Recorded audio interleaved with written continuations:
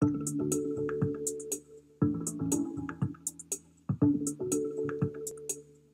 I'm going to be talking to you about databases today. So Trevor in the first lecture did a very great overview of all sort of things having to do with cancer genomics.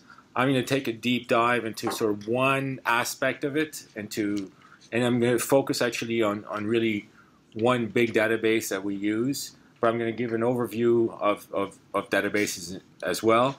But it's going to be complementing sort of Trevor's initial lecture and getting you to think about cancer genomics. Also, as I mentioned in my introduction, I'm at Genome Quebec now, which means that I'm not in a cancer institute or cancer, but the last 10 years I was Associate Director of Informatics and Biocomputing here at the OICR. And so I've been thinking cancer genomics for the last 10 years, and I haven't forgotten it, I think. And so even though I've been gone for a few months now. Sort of just to put in as a disclaimer is that I'm going to mention products like we will mention, for example, Amazon this week and so forth. And I don't have any shares in Amazon. So I don't profit from mentioning or supporting Amazon, except they do support us, and so I really want to acknowledge that. And so, but the problem with Amazon, as you will soon discover, is that it's a bit like this week you'll be using Amazon Web Services, and it's going to be free. And so you're going to go home and you're going to have to pay. And you have to use your credit card to use Amazon. So just keep that in mind before you get addicted to Amazon. It is a good product, though. It tastes real good. I'm also a former NCBI employee. So I worked at the NCBI in the 90s. And so I'm a sort of big advocate of what they do. And so that sort of comes through in the way I support things. And like I said, I was also OICR, and so I'm definitely going to talk about some of the OICR products in my lecture. So that's my new email address, my Twitter handle, and bioinfo.ca is the workshop Twitter handle. So objectives are we're going to review databases used in bioinformatics and used specifically in cancer genomics. And we're not going to do all the databases. Trevor did actually a really good job of touching many of them. I'm going to focus on a few of them, and which I think are, you need to be aware of all of them. You need to be aware of many of the resources. There are a few resources that link out to many other resources. Those, I think, are really sort of the key ones, and that's one of the ones I'm going to talk about. And we're going to talk a bit about visualization. After lunch, Anne is going to do a lab on IGV. So Trevor talked about IGV a little bit and showed you some screenshots from IGV. You're actually going to use it this afternoon after lunch, and it's going to be a sort of key tool to look at genomic data and where to get and do stuff. So at the beginning of all this, so as I mentioned, I've been doing these workshops since 1999, and they've lived at different homes, and whenever I've moved in my career, I've taken these workshops with me. And so at the core of these workshop series is to talk about bioinformatics, and this is what you're interested in here, I'm assuming, and you're obviously interested in bioinformatics with respect to cancer. And so as a first sort of thing, about why we do have bioinformatics, and then one answer is that it's to deal with open data from genomics and proteomic technologies. And so the same way sequencing, which has generated tons and tons of data, is required, we weren't able to do it by hand anymore. We weren't able to look at sequences and memorize them and use them and so forth. I did know not too long ago, like 15, 20 years ago, I did know one guy who knew the first and last 10 amino acids of every yeast protein in the yeast genome. And he was able to look at a slide of DNA sequences and in a few minutes sort of identify which proteins were encoded by that DNA sequences. Okay, it was Asperger-ish. But that said, you can't do that anymore obviously with the amount of data. 15, 20 years ago, you could do it with a small genome like the yeast genome. But with the human genome and with the thousands, if not hundreds of thousands of genomes that are available now, it's not, you require computers, you require databases and so forth. In the old days of CBW, we used to teach BLAST. How many of you have never heard of BLAST? Few. Oh, you never heard of BLAST? Okay. Well, anyways, so BLAST is a sort of a classic bioinformatics tool, which is still heavily used today by at the various websites across the world, and it was invented because you needed a tool to go look and search at GenBank, and GenBank was a DNA sequence database, still is, and the resource itself was made it required that you needed a tool to go look for things in that database. And so the advent of an open database like GenBank made it allowed BLAST to come to be, basically. It had to be invented to allow people to search that database. And so it's sort of a chicken and egg thing, but basically the data, the open data, required open resources to allow things and make discoveries available.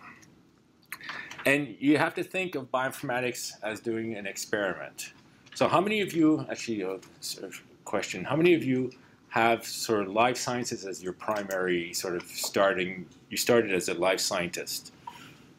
And how many of you started as a more computer science or stats or that profile? So when we do experiments in the lab, we mix things up and we pipette things and we have reactions and so forth. And we do experiments. And so bioinformatics is also, you're doing an experiment. And biologists don't usually think of bioinformatics as doing experiments, but you are doing experiments.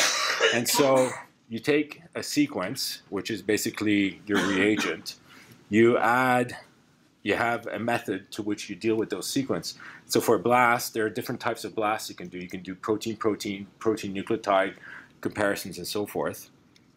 And then you get results, and you have to interpret those results. And so you have to know your reagents, you have to know your methods, and you have to know, you have to be able to do the interpretation. And you have to think about controls. So what's a type of control? So you know what controls are, so I'm not going to test you on that. But what's an example of a control you would need to do for a bioinformatics experiment using BLAST? What's an example of a control one could think about? Like a reference genome or something? So let's say, that's a good, yeah. So let's say you know you have a sequence that you want to identify, and you know that that sequence exists in a database. So you'd want to do a positive control would be to make sure you find it. If you know the reference is in the database and you can't find it using BLAST, that means you're using the wrong parameters or you're doing something wrong. Likewise, when you know something is not there and you don't want to find anything, so you want to do the negative control of not being able to find something. So you have to think about bioinformatics experiments the same way as you would a biological experiment, and then thinking about your interpretation, thinking about your controls, what should be there, what's not there, and if you can't find something, is it because it's not there or is it because your method is wrong, right? So you have to think about those things. So this is very basic stuff. You've probably thought about this a gazillion times, but I'm going to ask you how to define bioinformatics. And so I'm going to do a think, pair, share type experiment. So you're going to talk to the person next to you, and you're going to write in a few words, 140 characters or less, write a definition of bioinformatics. So pair up, next person next to you. 2 or 3 of you can work together. And this is a think, pair, share type thing. And it's just going to take a minute or so for you guys to write something down, and I'm going to ask around what you think your answer is.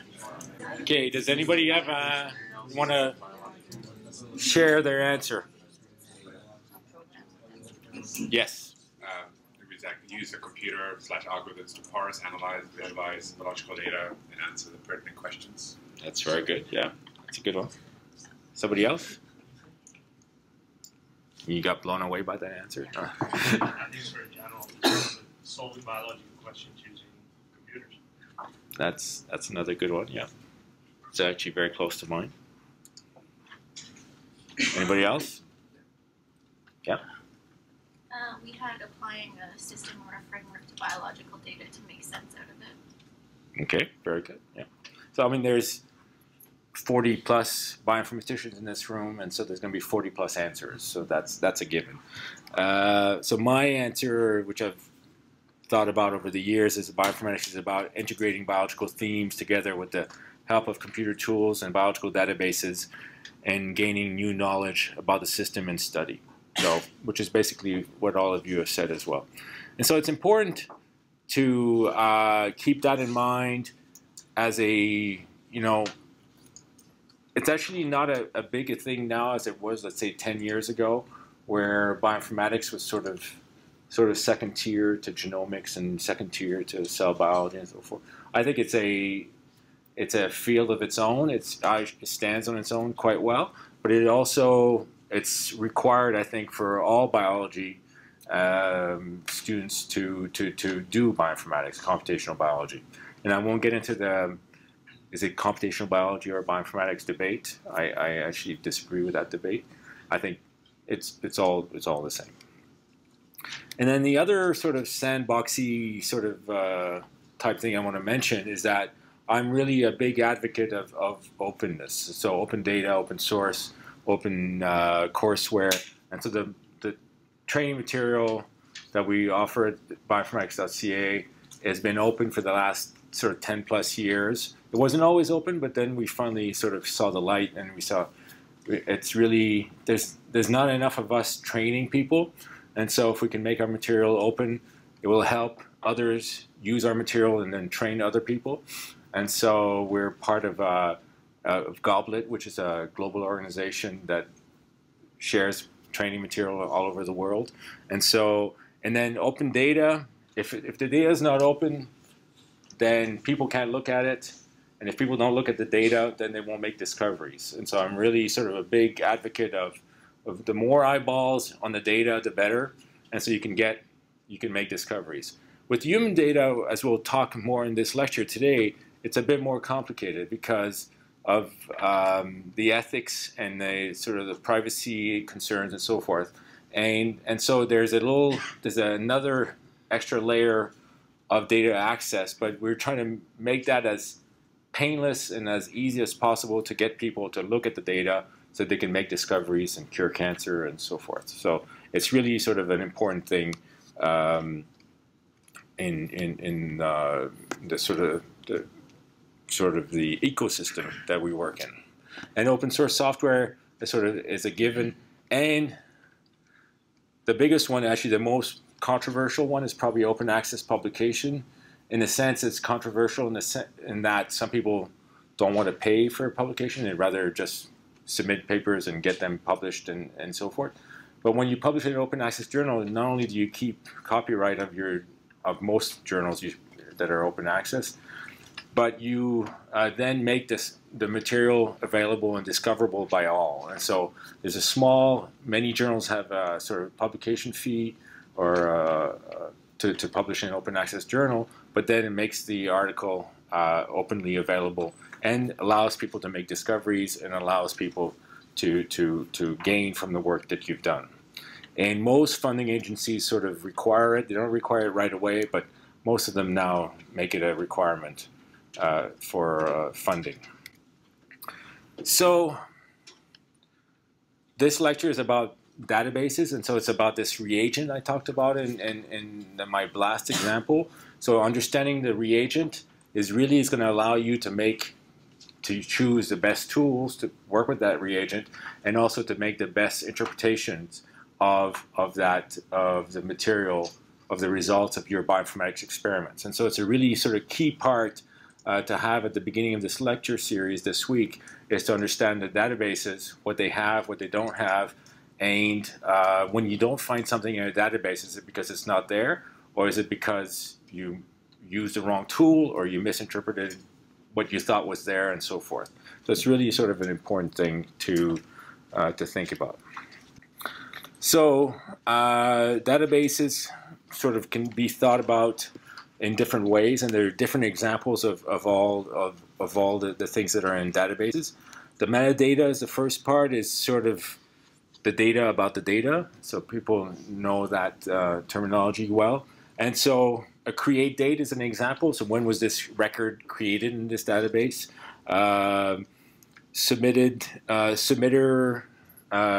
Submitter's ID. ORCID ID is an ID to uniquely identify all the people that write papers and so forth. So that's an example of metadata that could be published with a data set. And publishers, book files, or whatever. So the data itself could be, in the case of GenBank, it could be a GenBank flat file. It could be a Cosmic record. Cosmic is a database in cancer. Interaction record, so protein A binds to protein B in an interaction database. Title of a book or the book itself.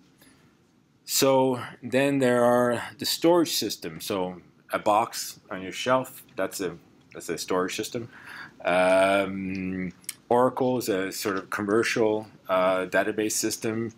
MySQL and PostgreSQL are open source software database relational management system. Binary files, Unix files, text files, and so forth, or a bookshelf are all examples of storage systems.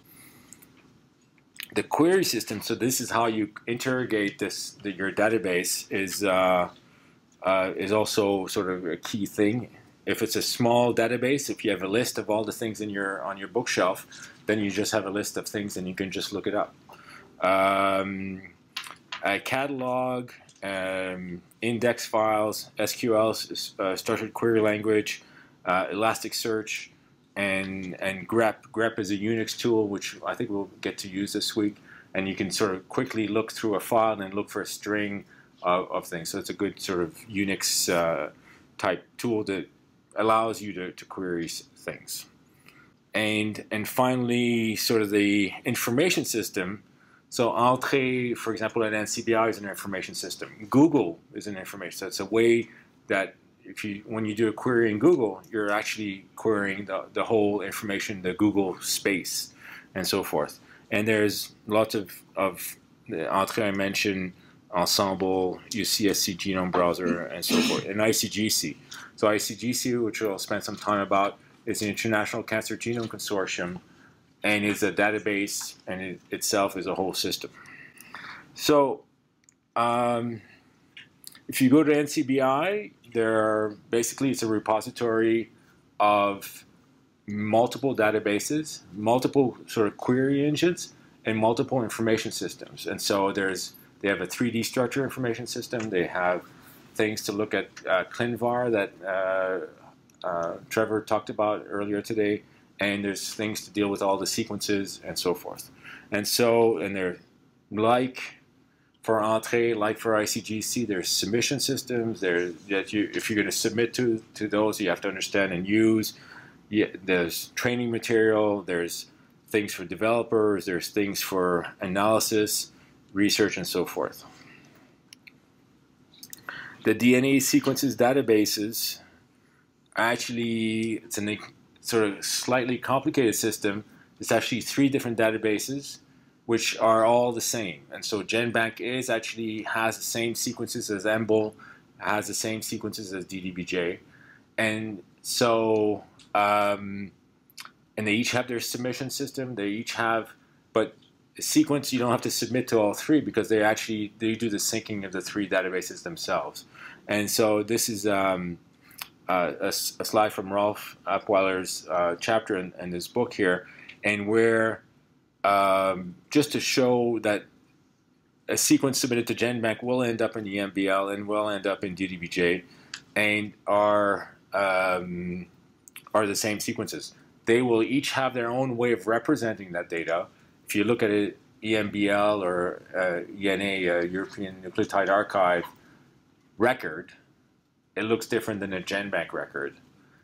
It looks different because both are human readable formats, but they have the same data, they have the same sequences, they have the same annotations, they have the same create date, the same metadata, the same authors, the same papers, and so forth. They're all the same, but they look different, but it's just they look different from a human perspective. From a machine point of view, it's the same data. And so NCBI, you can go look at, see all the things they have, and you can count, you can get a summary, up-to-date summary of how many records there are in each of the databases they have by using the all filter on their website. So NCBI offers obviously literature through PubMed, health records through things like dbGaP and ClinVar. We'll come back to dbGaP later. RefSeq is sort of the reference sequences of all the genomes, and it's of course not just human, but they have all organisms, and they have RefSeqs for RNA, protein, and genomes. They have proteins, they have 3D structures, they have protein sequences, they have chemicals and PubChem and things like that. So the whole sort of computational space is served by NCBI and EBI and many other players. So there's the NCBI homepage. So we're going to be dealing with DNA sequences this week and RNA sequences, but mostly DNA. And they exist in multiple formats. And so to understanding, when you look at a file, knowing which format it is, you'll understand, you'll be able to know which tool works with that format. And so if you have different formats, then you have to sort of deal with different tools. And so description of all the formats and their evolution and so forth is described on this page at the UCSC Santa Cruz website. And I invite you to go look at that if you want details, specific details about particular formats. For the purpose of this week, it's good to think about two main categories. So there's what we refer to as archival or primary databases, and then secondary and or curated databases. And this is a slightly misleading because actually even the primary one are also curated a little bit. So there's curation that goes on in a GenBank submission, but there's even more curation that goes on in a RefSeq record. And so RefSeq, how many people have used RefSeq before? And where does RefSeq come from? Not the name, but the records from RefSeq. Is it NIH? Yeah, so RefSeq is an NCBI product, yes. That's an easy, with me lecturing, that's an easy guess. But where does a RefSeq record come from? How is a RefSeq record built? So for all of you that have used RefSeq, you should all know this because you're using it. So you should know where it came from. It's a curated database. Yeah, so basically, so RefSeq comes from GenBank. So what they do is they pick, so the GenBank records belong to the authors. They're maintained and managed by NCBI, but they belong to the submitters. RefSeq belongs to NCBI. So what they do is they take the best one they think out of the whole pile, and then they put it into they switch its sides. They make a copy of it and put it in RefSeq and start, because now it's their record, they start editing it. So they'll put the accession number, the original accession number where it came from, but then they'll have it they'll give it a RefSeq accession number, but then they'll annotate it. And what they do in RefSeq, of course, is they try to have one of everything. So they'll do one of the human genome. There'll be one reference of the human genome. There'll be one beta-gal from E. coli. There'll be one mRNA from each of the mRNA that they know exists for for which there is a record in GenBank. They'll have it in RefSeq. And so if you look up beta-gal in GenBank, there'll be thousands of beta-gal. Everybody's sequenced that gene because it's on PBR322 and it's on vectors and blah, blah, blah. And so just because you're in GenBank doesn't mean anybody can submit to the GenBank if they've sequenced it. And even if it's in the GenBank already, you can still submit it because it's linked to your paper, because it's linked to your work you did, And that's the version of the beta-gal you sequence, and that's the one you want to submit. But that said, there are thousands, if not more than that, tens of thousands of beta-gal in GenBank. But in RefSeq, for E. coli, there'll be one. And there'll be one of each of the proteins in the human genome. And there'll be one of each of the mRNAs, the different mRNAs, that said. So if there's multiple transcripts for a given gene, all of them will be in RefSeq. Okay, so RefSeq comes from the original data, so it's real sequence, annotated by NCBI folks in a standard way, so they'll do the same from a given organism, especially from a given organism, they'll annotate the genes always the same way. It'll be the name of the protein and whatever the nomenclature will be standardized for that organism, and it'll be the same across all the proteins. And so it becomes, as useful as GenBank is, RefSeq becomes the most useful thing, especially if you're working on a genome that has been used extensively, like the human genome. So in our case, the human genome RefSeq becomes a key sort of resource because we have all the references, all the genes annotated, interpreted the same way across the whole human genome. So that's a really sort of key reference. And so RefSeq is an example. So genes is actually another database from NCBI where it has all the full story on any given gene. So if you take P53, you look that up on genes, you'll have the transcripts, the genomes for humans. So you look up P53 in humans, you'll have all the details, the interactions, the publications, the summary, and so forth about that gene in one place. And so the gene becomes a very useful place to get information about any given gene, especially when it comes to human genes, because NCBI does all organisms, but it does the human stuff quite well.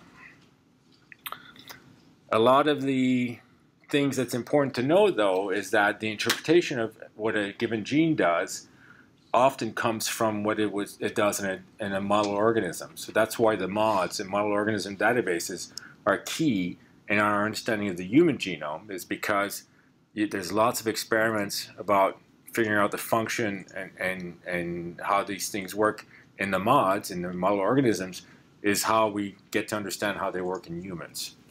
And that's what this slide is about. Basically, each of the model organisms, Drosophila, mouse, rat, yeast, C. elegans, and zebrafish, all have their own website and a lot of function and annotation, and then attached to genes, and then you have gene orthologs between human and these mods, and then from that you deduct or deduce the function in humans as well. And so that's really sort of central point of how many of these things are done. There's lots of databases that are known. There's actually, in nucleic acid research, every January there's a database issue. It's like a special issue that comes out. And there are so many databases in that issue that they actually can't publish, and so every database wants to be in the database issue every year, but there's too many databases that they can't do that every year, and so many databases only show up every second year. Some, the top tier stuff, like from NCBI, EBI, and so forth, they show up every year, but all the other ones, they show up every other year. And so you always have to look at 2 issues of NAR database to get a complete picture. So you have here the 2016 and the 2017 edition of that journal will have all the database. In those 2 issues, you'll have most of the database that are sort of known in the community, which includes, so actually, interestingly, so the one database I'm going to talk about today, ICGC, I've been bugging the group for them to write a paper to put in a database issue. They haven't done it yet, but maybe eventually they will. So GenBank flat files are your standard sort of DNA sequence record that has what I call the header, which has the title, taxonomy, and citation that applies to the whole record. It has the features. For example, if it's an mRNA, we'll have the amino acid sequence. If it's got a genomic sequence, it'll have a gene. It will have, it may have regulatory sequences and so forth, and the actual DNA sequence. You have to keep in mind this is what we call a human readable format. It's meant for humans to read and so forth.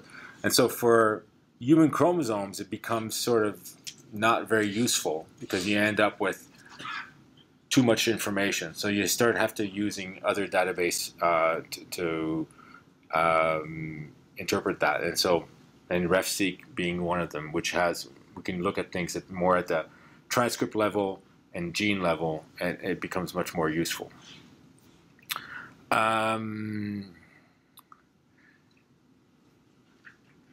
Yeah, so basically GenBank is where a lot of stuff came into, and then it went into RefSeq, and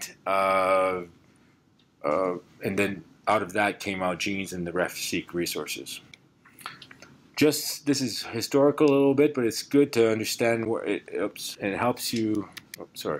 It helps you sort of understand what you're looking at.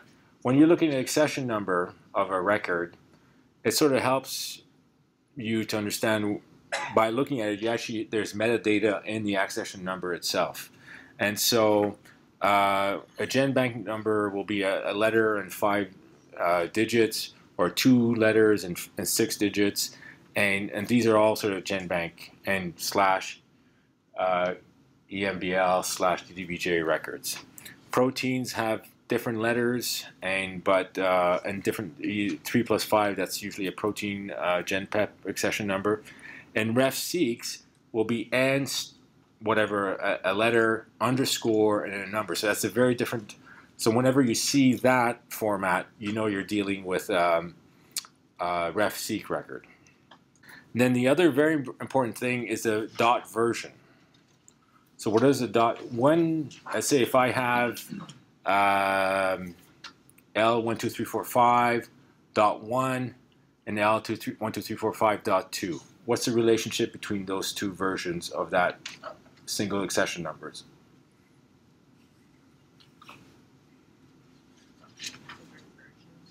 Different versions. Okay, versions of what? Annotation, sequence, both, either.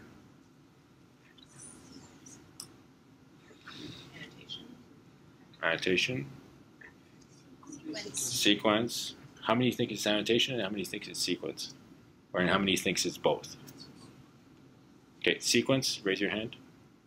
Higher, I can't see it. Annotation, raise your other hand. And both. Okay, so version changes only refers to the sequence, not the annotation. So you can have different annotations. It will not change the version number. How many nucleotides do I need change to change my version number? 1, 100, 1,000, 1,000,000. 1. So you change your record by 1 nucleotide. You delete a nucleotide, you change a nucleotide, it changes the version. So if you see a sequence that's .32, that's the 32nd time that that sequence has changed. Okay, it's still the same genes, same region of chromosome or whatever, but it's version 32. There's been 32 DNA sequence changes where the coordinates have probably changed. And so when Trevor was referring to the build 38 and so forth, well, I'll come back to that, but that affects, it's really important because it's a whole coordinate system, but that's true at the GenBank record level as well. So if you have a record, and this is why it's critical when you make a report, a sequence that you use in a tool or use in a publication, that you include the version number. Because if you don't include the version number, you don't know what the coordinate system is. But if I'm using a .1 of that sequence, then that will always be true to that coordinate system. Because when it goes .2, if I've shifted everything by 100 nucleotides, because I've deleted 100 nucleotides, and everything is shifted by 100, then it's no longer true. What was at that position, that promoter I identified at minus 20 in front of my gene, or minus 100 or minus 2000, if the sequence is shifted by 100 or 1 or 1,000 or 1,000,000, it's no longer going to be true. It will always be true if you're referring to a version number. So the version number is critical whenever you report a sequence in a paper, in a journal club, whatever, that you have, you know exactly which sequence you're talking about. Okay? So refseq, I mentioned there's n star underscore a number. So the star, this is your cheat sheet of all what the stars mean. Genomic, mRNA, NM, so forth. And so N, of course, stands for NCBI. So it's NCBIs, mRNA, refseq, and so forth. So NP, and there's many more that came throughout the year. Different types of genomic sequences, different types of assemblies. There's some genes which are, so this is an example of a refseq, which is actually doesn't have necessarily an existing sequence. It's more computed model, gene model, and those are not as they're a bit more rare now, but there was quite a lot of those at the beginning, and some more collections of other types of proteins and so forth. So FASTA files. How many of you know what FASTA files, or think you know what FASTA files are? Okay, that's good. So FASTA is sort of the simplest way of representing a sequence, and it could be a DNA sequence, could be a protein sequence in FASTA format. And basically, you get a greater than sign, you get a line of description of what that file is, and then you have a sequence after that. And then the next file after that, you'll have a greater than sign, something. The thing about FASTA is that it has to have that line, but nothing, just that line, just a greater than sign with nothing is also a legit sort of FASTA format. It's not very useful because if you have a sequence that doesn't have any description of what it is, and ideally you have a unique identifier, and as in this case here, you have a sequence ID with a dot version number in it as well, so that you know which version of that sequence it is. This is the NAR database issue. It has all the top databases that are there every year, not every second year. And there's one that has about the database resources at the NCBI, which will describe GenBank and many of the other resources. Another thing about visualization is a genome browser. So the standard, the most commonly used one is probably UCSC, the Santa Cruz genome browser. But Ensemble is heavily used, and the least used is the NCBI one for some reason, which has never sort of made it into the sort of the highly used sort of browser category. The Ewan Burney, who's at the head of at the EBI right now with Rolf Upweiler, he did a survey, a very informal survey one year at a genome conference, and he went around to all the posters and looked how many of them use UCSC to represent their genome, how many of them use EBI's Ensemble, and how many use NCBI, and he got something like 10 to 6 to 1 in those three categories. So there's there's a lot more UCSC, about half Ensemble, and the really small proportion NCBI. It was probably all NCBI people. But because ICGC does things their own way and so forth, so they have a browser as well. And so yet another browser. The importance of this one, though, as we'll see throughout later, is that it's integrated with all the ICGC system. And so you have, within the ICGC space, you'll have a browser, and it'll help you sort of understand where you are in the map of all the things that are there. And then I mentioned the gene database, and it's really the best way to look at information about genes. So this is an example about TP53, and it has all the synonyms and transcripts and so forth. So it's a really useful way of looking at things.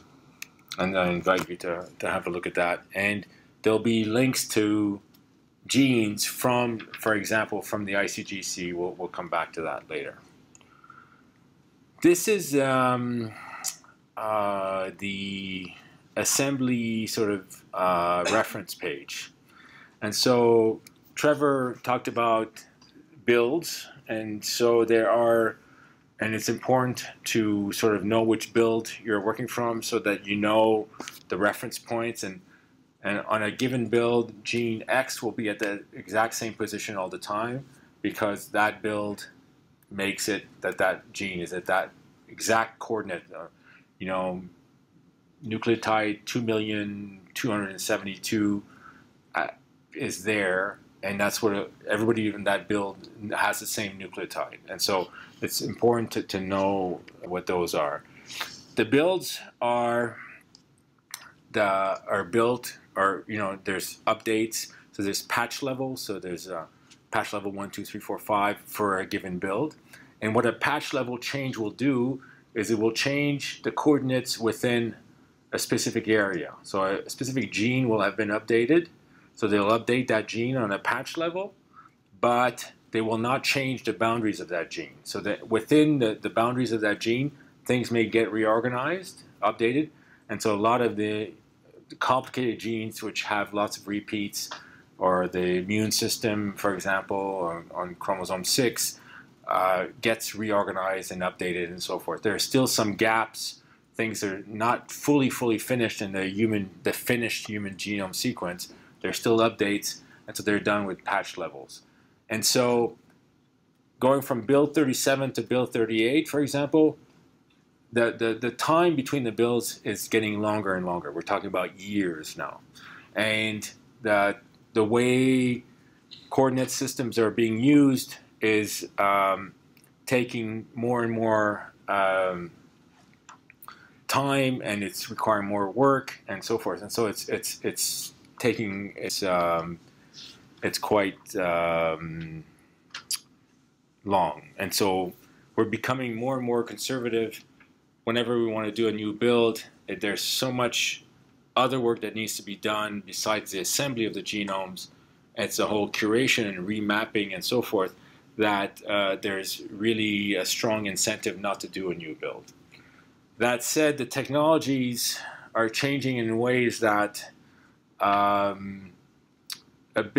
reference genome build is also almost becoming antiquated, in the sense that we will soon, and I'm talking about like a few years, less than 5, I think we will soon have basically de novo assemblies of human genomes. And so we won't have a reference genome, we'll have a human genome assembled from scratch with different technologies. There's long reads, there's 10x, there's PacBio, Oxford, there's other software companies I've heard about recently that are going to make de novo assembly of human genome, not a reference-based genome, but a de novo assembly of human genome, sort of a common thing. And so it won't be a reference based on build 38 or whatever the next one's going to be. It's going to be, this is my assembly, and it's going to be a new assembly for every genome, basically. And that's going to be very important for cancer, because cancer being the disease of the genome, it's going to be very important to have a reference genome that is basically a normal sequence will be the reference. The normal sequence of that individual will be the reference genome, and then against which you'll compare the cancer genome. And so the tumor DNA versus the normal DNA of that individual, that's what you're going to be doing the comparison. Right now, both of these are mapped against a reference, and then you compare the two references together. It's sort of recipe for disaster and getting it wrong. And it's missing, I think, still missing a lot of things that are not, if it's not in the reference genome and you can't map it, if you have sequences in an individual that doesn't exist in the reference, then you're sort of lost and you can't map that. And so you're going to need to build ideally you'll need to have reference genome for that individual, the normal DNA, and then you'll compare the cancer DNA against. So this is a quick one-page summary of the human genome data sort of history. How many of you remember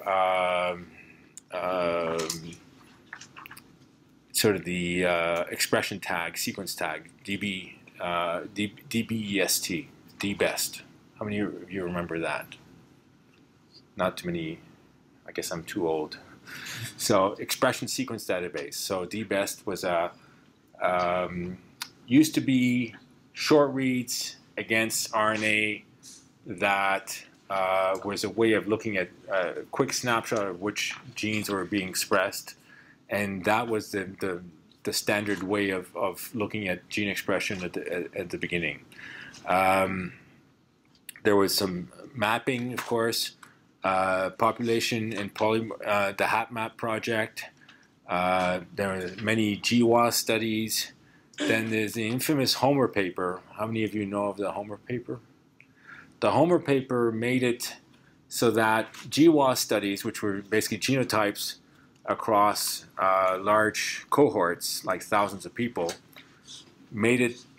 were usually actually just GWAS studies were totally open and available to the public. In the Homer paper, they actually they were able to say a given individual with so many SNPs, I can say, are they part of the test control group or are they part of the disease group? And the disease group could be schizophrenia, could be bipolar, could be alcohol sort of abuse, susceptibility, and so forth. And so they were able to identify individual if they belong to the schizophrenia group or the control group. And so because of the Homer paper, all the GWAS study became controlled access. And so only you had to get special permission to access that data. So in a way, it was a negative thing in the sense that on the openness front, but it was an important thing to protect people's identity so that they don't become identifiable as belonging, let's say, having susceptibility to schizophrenia. And so that was sort of a landmark paper at that time. Then there's a Cancer Genome Atlas that Trevor referred to as NIH-led large-scale sequencing of cohorts that have given tumor type. And then soon after that, I'm going to skip one, was or two, was or at the end there's ICGC, the International Cancer Genome Consortium, which actually encompasses and includes the TCGA, the Cancer Genome Atlas, as well. And so there's a pilot, there's the 1,000 Genome Project, which was to basically genotyping large cohorts of individuals across the planet, and then the actual TCGA project, and then the ICGC. And so ICGC, so we're talking now about 2007, 2006, 2008, was the beginning of the large-scale sort of analysis of multiple cancers of different large-scale, and some of it was targeted genes, some of it was exomes, and there was no whole genomes done at that time, but really sort of large-scale analysis of many genes and multiple tumor types. And basically, of that came some important lessons. One, that there's a lot of heterogeneity, things that we sort of take for granted today. This is when these discoveries were done. And so like just less than 10 years ago. There's lots of heterogeneity within and across tumor types. There's a high rate of abnormalities, and so you have drivers, and the concept of drivers and passengers, and we'll come back to that. And this sample quality, so how you handle the tumor block, the tumor resection you're working with, how that's handled, and how you manipulate it, and how you extract your DNA and so forth, is also key. So then the idea of the ICGC came out, and it was a consortium of many people, included across the world. And the idea was to collect 500 tumors per tumor type of 50 different tumor types. So it's a 25,000 tumor genome project. But you're doing tumor normal, so it's actually a 50,000 tumor. It's a 50,000 genome project. So there's 50,000 genomes of both, half of which are normal and the other is tumor specific. And out of these genomes, you're going to try to extract genomic sequences, transcriptome, methylome, and clinical data. And so, and the idea is that out of taking that one snapshot before treatment, so naive tumors times 25,000 times 500 per tumor type, you are going to be able to get some insight as to what are the hallmarks of different tumor types. So why do you think we picked 500 per tumor type?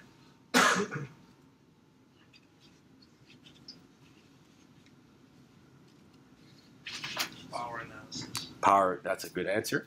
Very good. So if you do 500, sort of without going into the calculation, what sort of range of events can you go find? And like 1 in 1,000, 1 in 100, 1 in 10?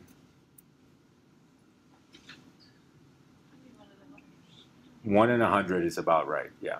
So that means if you do 500, if you sample something 500 times, something that happens 1 in 100 times, you'll catch it for sure. And so it's sort of a 1% type event. But what's the big assumption you're making when you're making that statement that we just made? That an event under 1% isn't significant. No, well that's true, but that's not that. The event which you're looking for is going to be captured in those 500 samples. That's one thing, but what's the other bigger assumption we're making?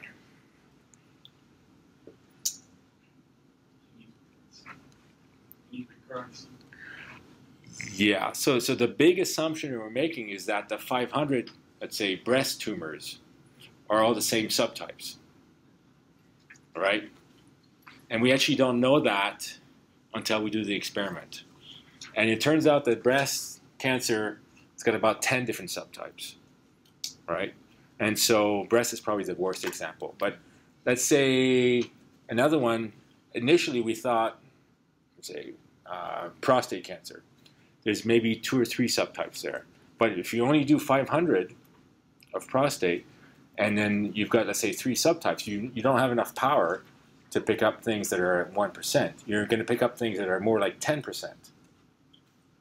Right? So that was sort of so ICGC is like almost 10 years old now. So I can tell you this now, 10 years later, after we decided to start the project. But the power calculation, the choosing 500, was based on the fact that we thought that if we were going to get 500 of a given tumor type, that they would all be the same tumor type or subtype. Turns out we didn't not quite right. Okay, but that's an important thing that's one of the challenges of ICGC. So anyway, so the ICGC, that said, the ICGC scope is humongous. Basically, it's to do 25,000 genomes, plus they're match normal. And so no one country can do that, although one did try almost, but no one country can do that. So it's an international effort.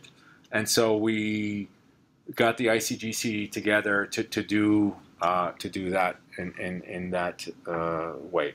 So I have half an hour left, and I have lots of slides, so I'm going to try to speed up a little bit.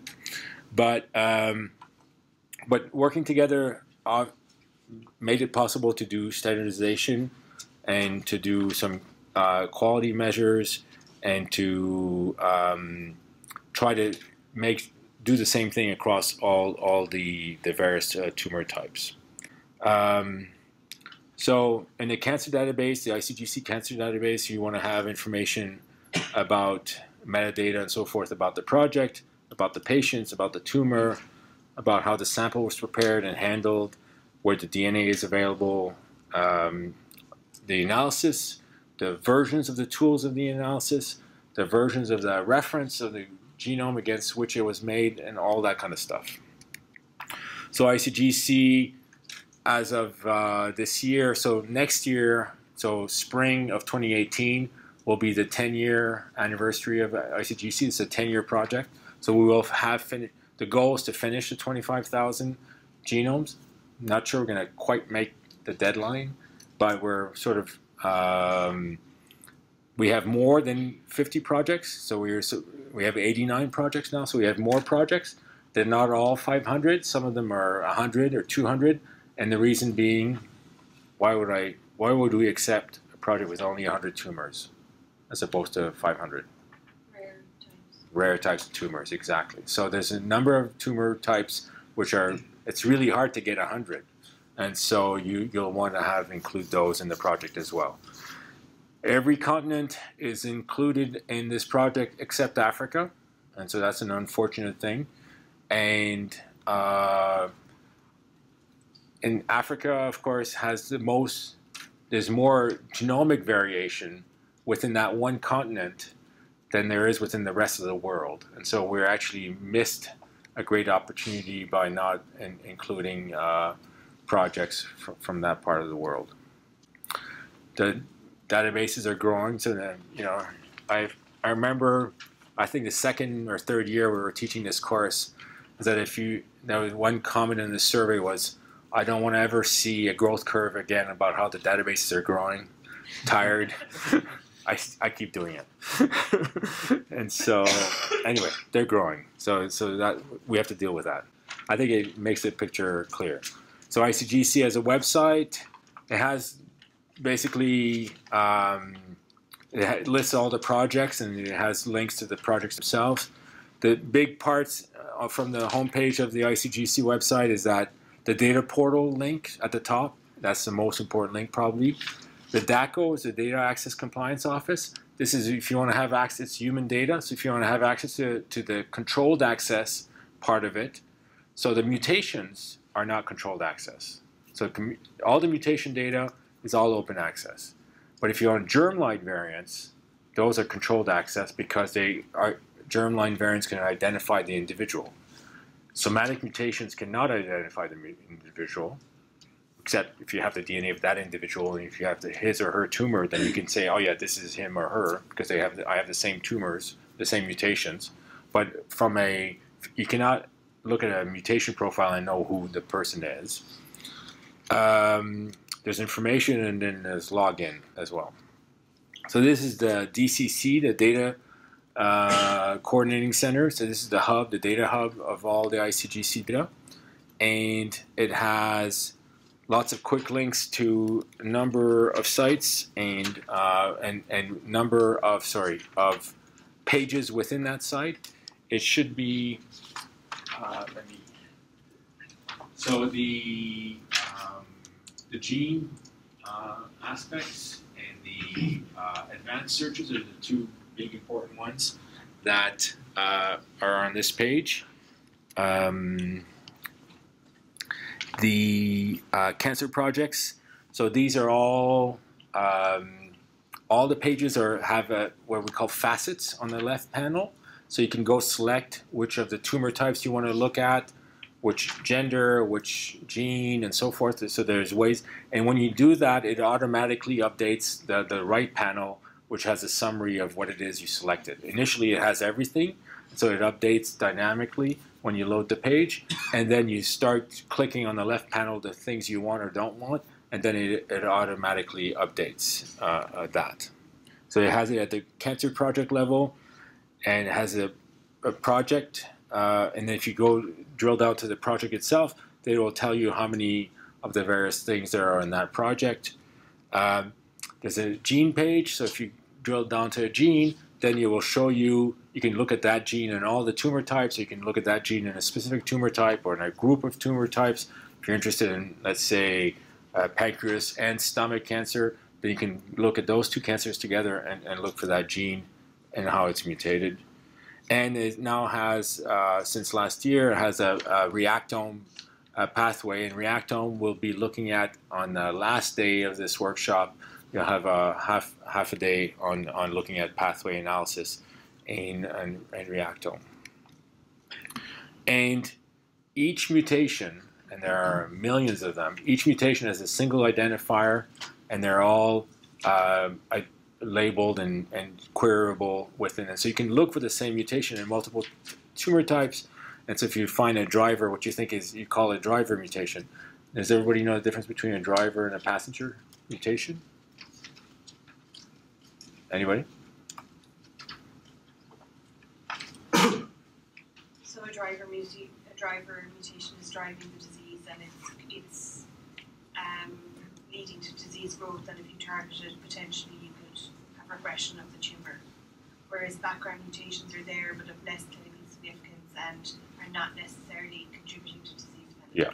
And so in any given tumor, you will have many mutations that have no consequence, inconsequential, or don't appear to have a consequence. Either they're in a part of the genome that, if modified, does nothing, or they're a part of the genome that, even though it's an important part of the genome, but it's not a protein that's involved in driving that process. And so one of the many of the tools we use is to try to identify what the drivers are.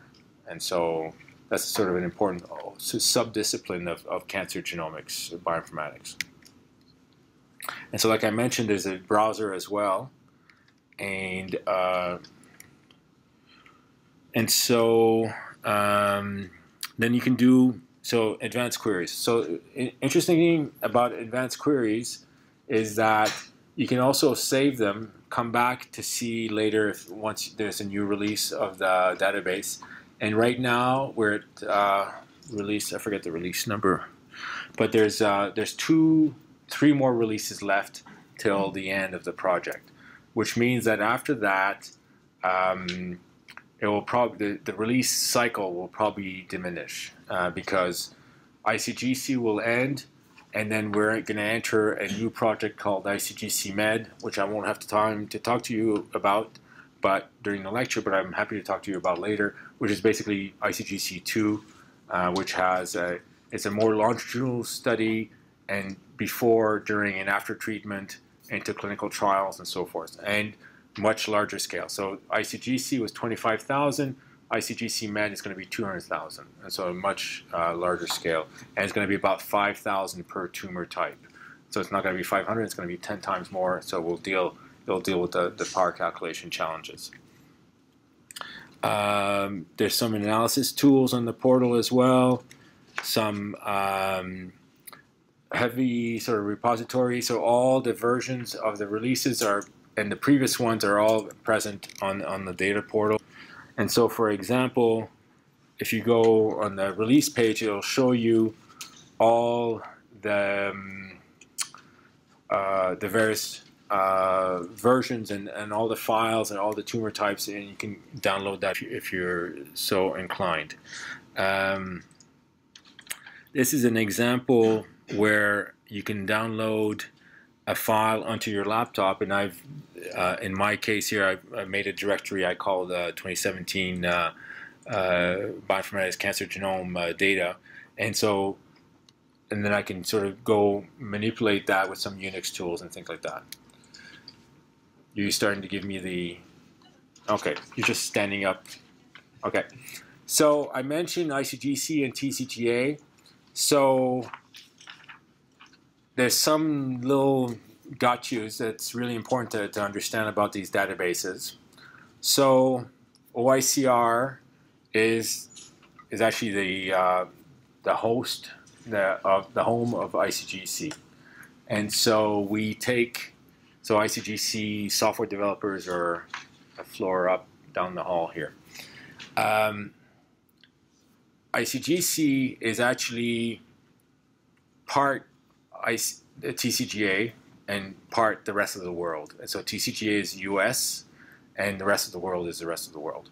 And so whenever we talk about ICGC and TCGA in the same sentence, what we actually mean is TCGA and the non-TCGA part of ICGC, because ICGC as a whole includes TCGA, right? But we talk TCGA versus ICGC, the full sentence should be TCGA plus non-TCGA part of ICGC. So the big challenge there is that there are some subtle differences between the way those two groups are handled. One is data access. So one, for TCGA data access, you have to go through dbGaP. So dbGaP is a website at the NCBI where you need to ask permission to ask, I want to have permission, and you have to fill out the forms and so forth to access TCGA. And for the rest of the world, there's fortunately not 17 other places you have to go get permission from. There's one other place, and it's the DACO, and it's on the ICGC data portal side. And so from there, you can get access to, now here I'm talking about controlled access, not somatic. So as I mentioned, TCGA is part of ICGC, and there are lots of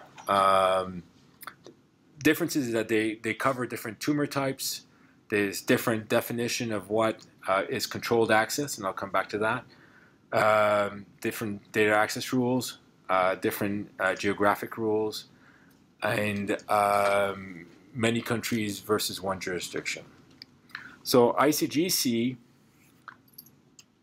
what's open access versus what's controlled access, think of it quite simply as controlled access is whatever data I can use to identify an individual. So the best example of that would be germline variants. Some clinical data, which is not very populated, but if it geographically identified a very small population, that would probably be considered controlled access. But the most common controlled access human data for ICGC is germline variants, so that uniquely identify an individual. Open data is everything else. So summary of gene expression data, somatic mutations, and so forth. And somatic mutations, whether or not they come from exomes or whole genome. And ICGC is about, I'd say about 10% of the genomic sequences in ICGC are from whole genomes, and 90% are from exomes. Okay, so about a 10-to-1 ratio. So keep that in mind. So TCGA, sort of basically the same idea, except that TCGA does not consider somatic mutations that were extracted from whole genomes to be open. So those are deemed controlled access.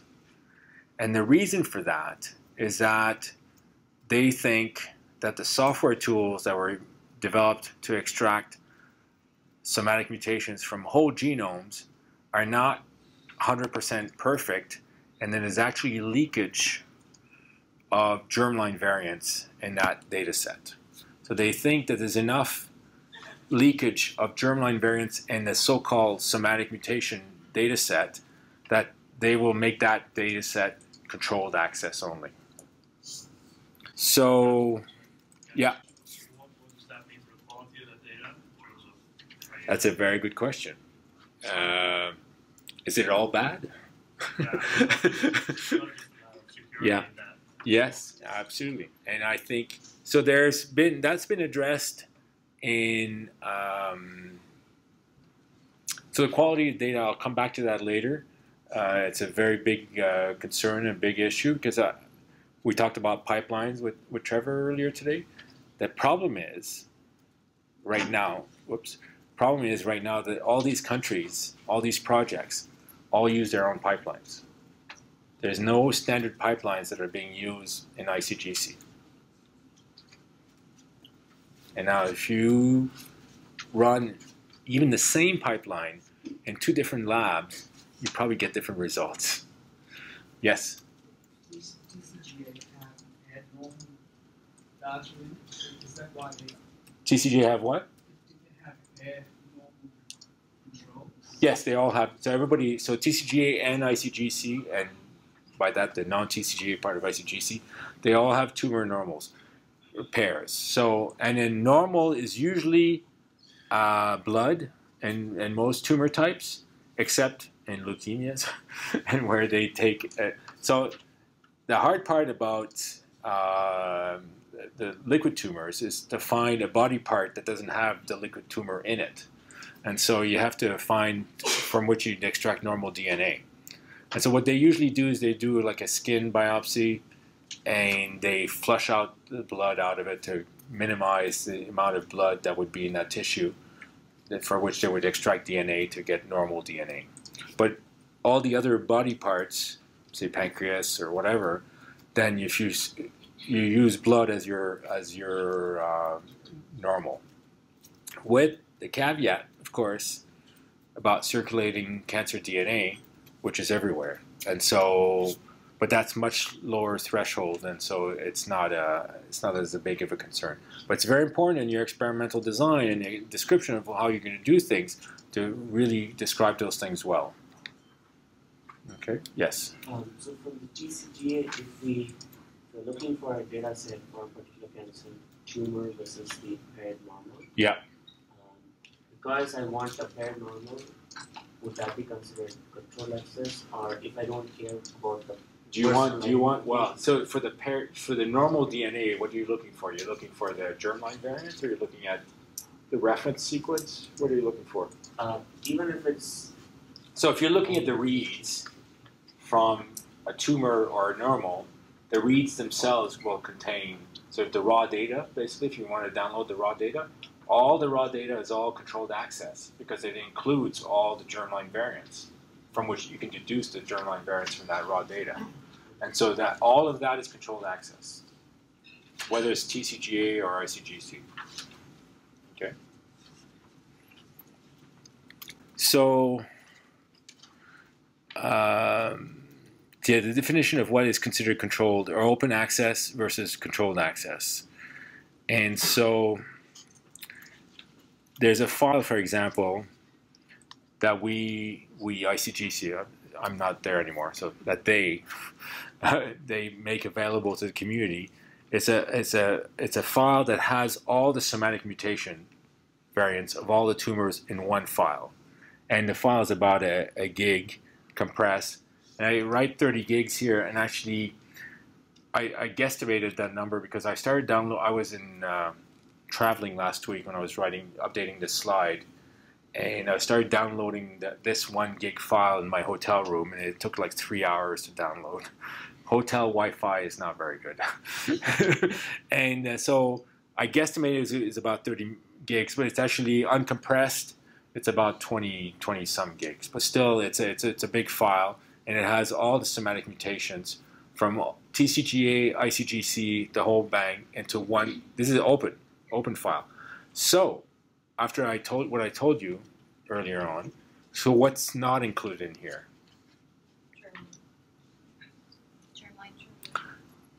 No, there's no germline. That's true, but that's not what I'm referring to. So this is all the somatic mutations from all the tumor types that's in all of ICGC in one file. So what they were referenced to? So it's not going to include the somatic mutations from whole genomes from TCGA, right? It's going to have somatic mutations from whole genome from ICGC, but not the ones from TCGA, because TCGA considers those controlled access, and this is an open file. Or you don't need to log in. You can just go to this website and download this file. It has all the somatic mutations. So now I told you about 10% whole genome. It's about true for TCGA and the non-TCGA part.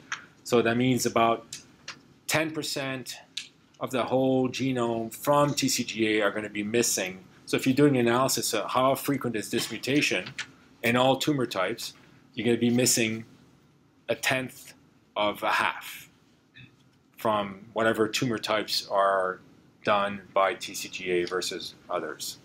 If it's a tumor type that's only done by others, then you'll have everything. But if it's a tumor type that's done by TCGA, you're going to be missing those. Yes?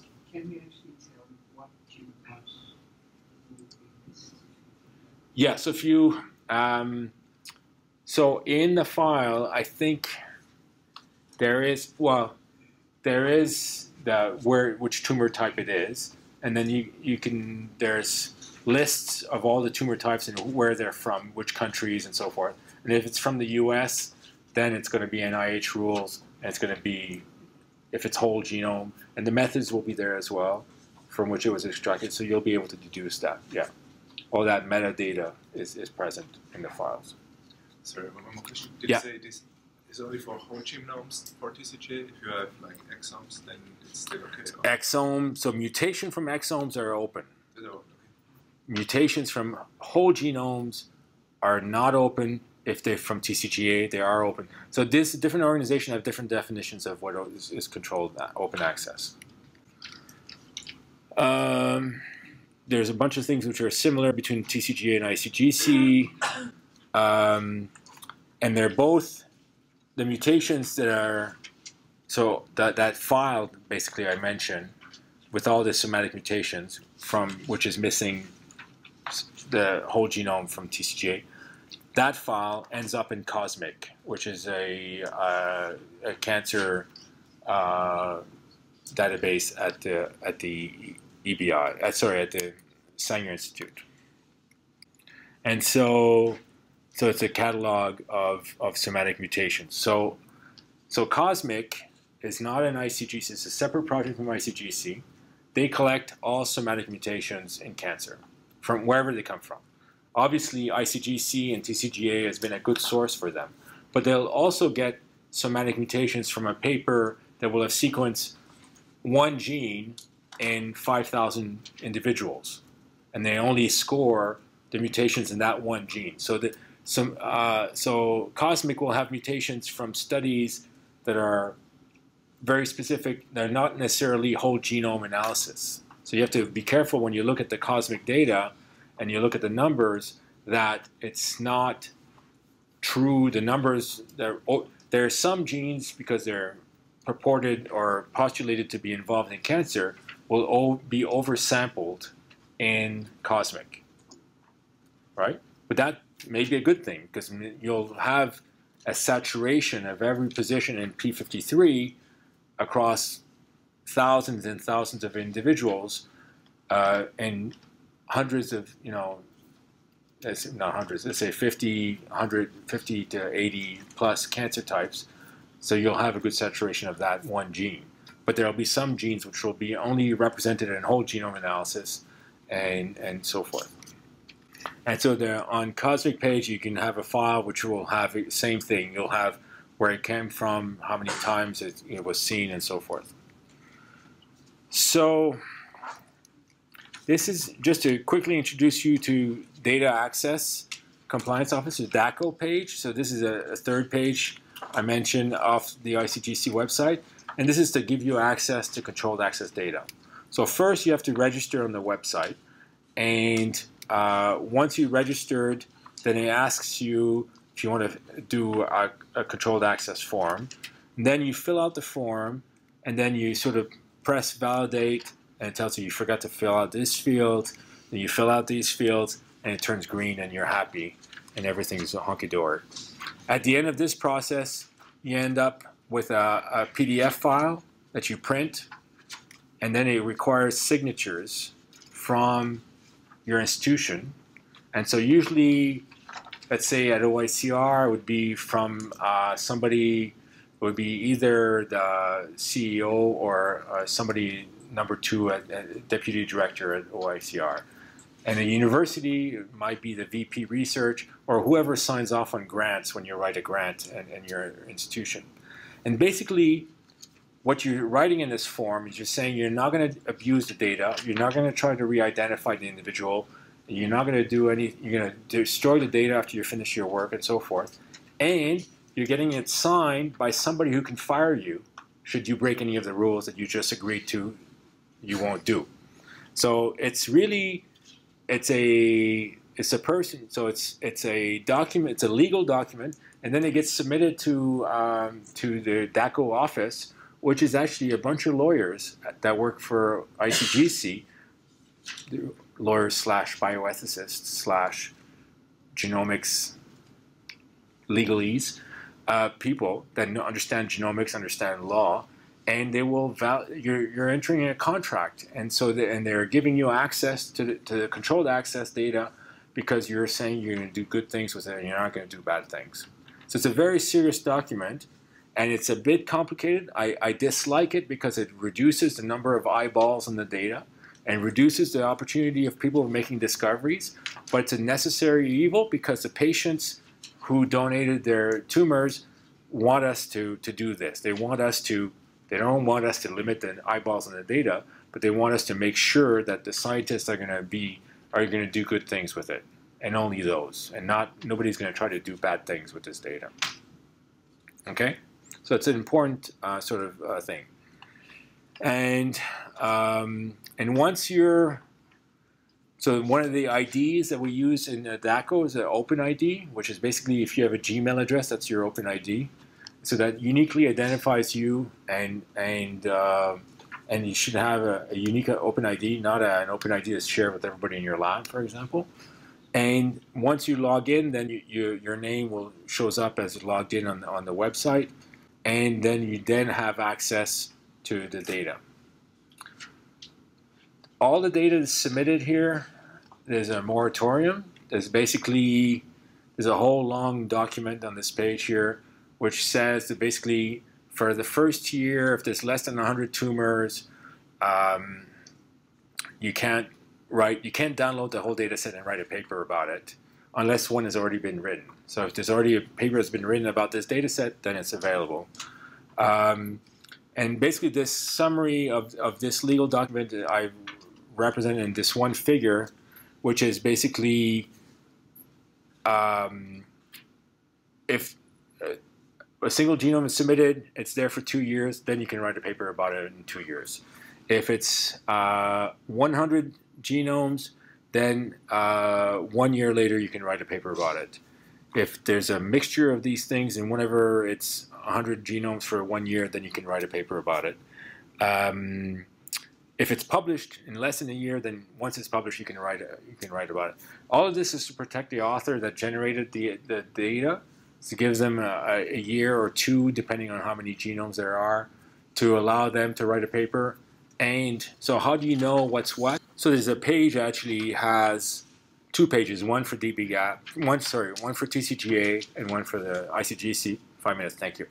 And that has whether or not there's a moratorium on a given data set. So that's a good place to check.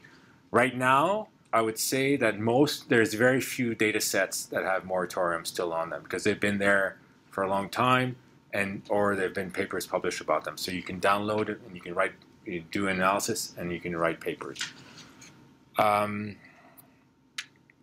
So this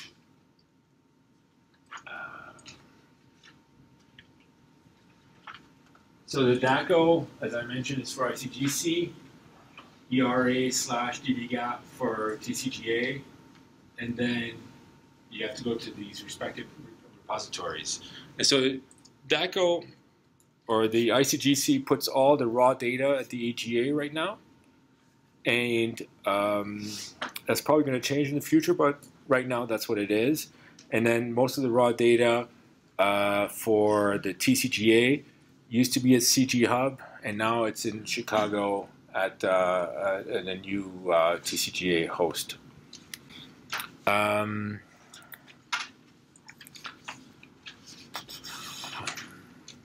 So, and the main thing you get from is the raw data, and then the germline variants themselves. One last note is that there's lots of documentation. So on the ICGC website, so docs.icgc.org, and there's a list of all the various places where the data is available. And there's a new TCGA portal that's just opened recently at gdc.cancer.gov.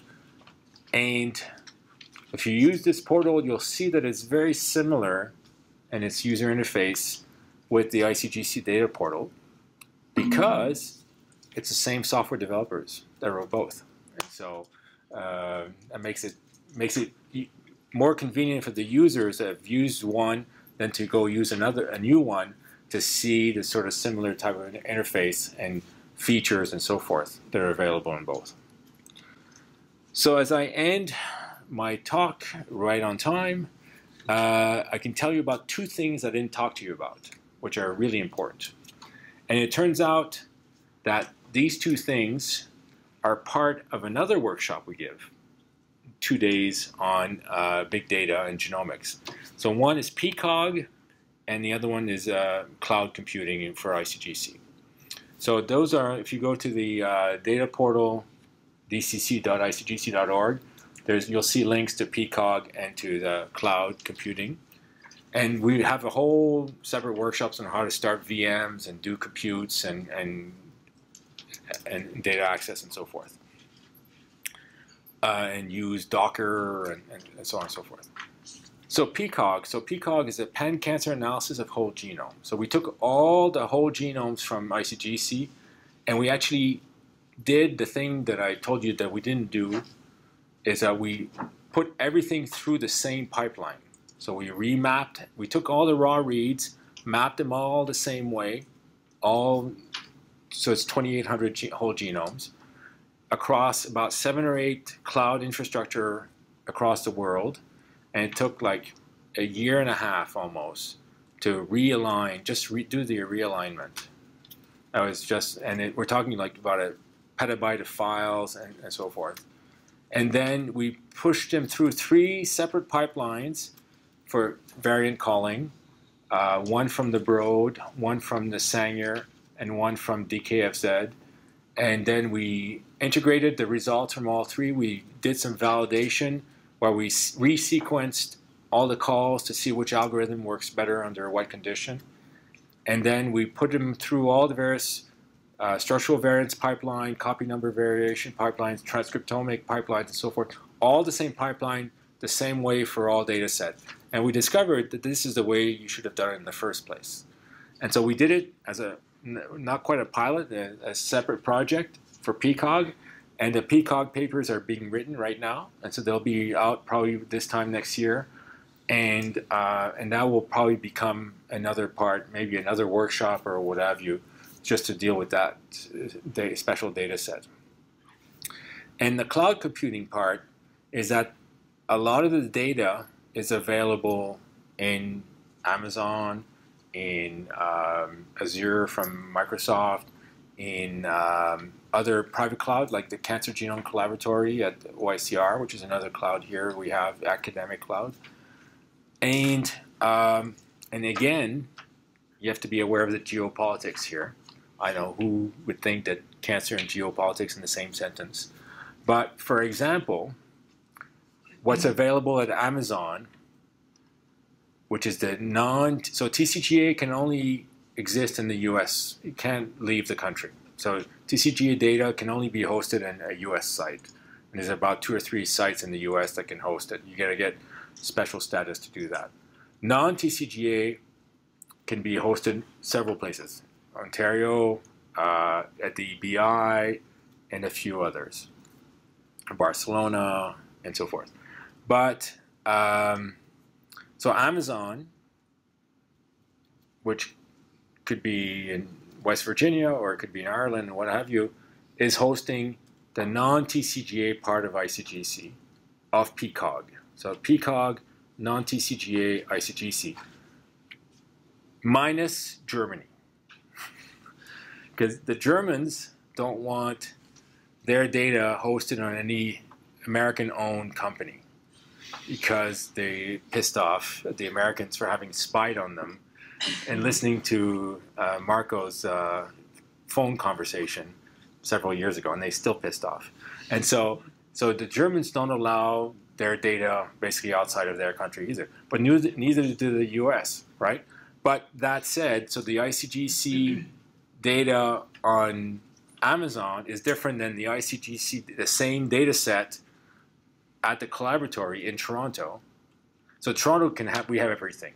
So, and if you go look at the collaboratory website, you'll see the numbers, they're slightly larger than the numbers at Amazon because we have the German data and they don't. And so, anyway, so all of that to say that I'm not going to talk about that. And if my final slide, 3 minutes over, sorry, it's not so bad. Just summary reminder of all the URLs, and thank you very much.